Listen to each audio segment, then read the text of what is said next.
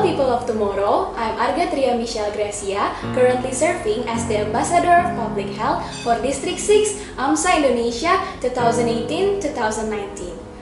Let me give you a glimpse of my life. I'm 18 years old and for the time being, I'm moving from my home in Jakarta to attend Faculty of Medicine Hasanuddin University in Makassar, South Sulawesi. Every morning, I take the public transportation to campus, or the one we usually call Angkot in Indonesia or PT-PT in Makassar. During the drive, I encounter so many people from different layers of society, from students to teachers, old housewives who are going to the traditional markets, grown-ups who are going to their office to make ends meet, and so many others. But sadly, more often than not, I also run into smokers. Mostly, they are the drivers of the public transportation itself.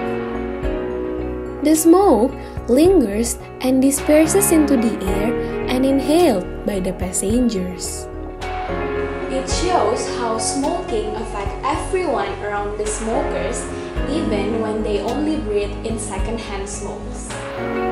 If only they knew about the existence of no smoking zone policy in Indonesia or Peraturan Kawasan Tanpa Rokok as stated in Undang-Undang Republik Indonesia Nomor 36 Tahun 2009 and specifically Peraturan Daerah Kota Makassar Nomor 4 Tahun 2013. It's proclaimed that there are 7 no smoking zones in Indonesia.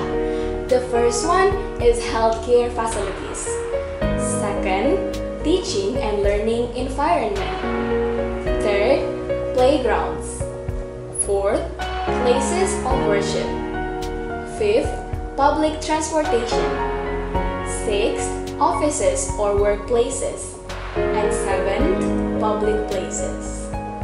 Therefore, AMSA Indonesia and Hasanuddin Contact Center for Tobacco Control and Non-Communicable Disease Prevention held a campaign to commemorate the World No Tobacco Day 2019 to support and outspread smoke-free zones, especially in our beloved country, Indonesia. What we did was we visited a residential area in Makassar named Bumi Tamalan Rea Permai or BTP in the neighborhood of Buntusu to officiate Lorong Tanpa Rokok or Lontar, a smoking-free alleyway, and to spread the word about the no smoking zones.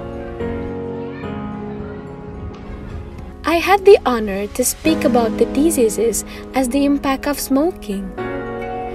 I was so contented to see the overflowing enthusiasm from the locals as they tried to ask and engage in the topic that I delivered.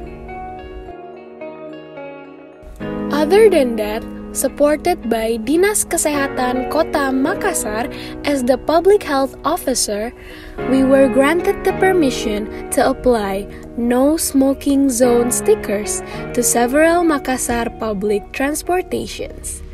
We asked for the driver's approval to free the transportation from smoke for the sake of their passengers' health and convenience, and also educate them about the importance of this policy. I'm truly hopeful of an environment with no place for smoking. Let's start from the people around us, our surroundings, then it shall grow to a bigger scale, not only in Makassar or Indonesia, but to everyone and everywhere. Let's make every day no tobacco day.